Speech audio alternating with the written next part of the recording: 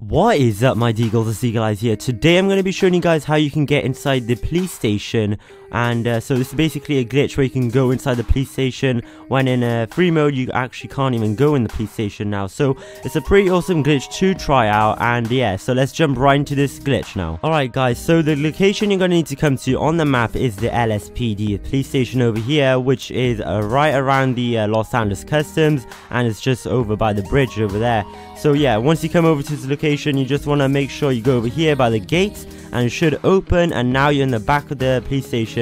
So you want to go down these stairs with the car you have got, and just make sure your car is slanted by the side of the stairs. And so there we go guys. Once you've done that, you can go ahead and get out your car, and just make sure your car is hitting the wall and the door area. Just want to run and jump, and make sure your character falls and hits the wall and the car. And so once you go ahead and do that, you should notice your character starts to teleport, and that means that the glitch is actually working right now. So once you go ahead and do it successfully, you should notice your character teleports in the building itself.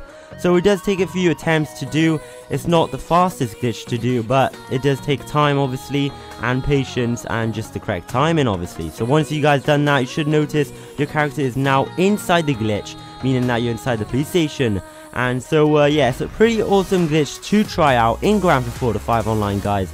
I highly do recommend you guys check this glitch out. And so yeah, pretty nice glitch to do in GTA 5 Online. So yeah, the only downside of this glitch is that only one person can do this at a time. And so my other friend was trying this and he couldn't do it because I already done the glitch. So only one person can do this at a time. So yeah guys, I hope you did enjoy this glitch itself or getting inside the police station. Please be sure to leave a like on the video, as it does show your support towards my videos and my upcoming videos. And if you are new around here, then why not subscribe for more GTA 5 content that I will be uploading on my channel for you guys to check out. So as always, stay awesome my Deagles, and I will catch you guys on the next video. Peace.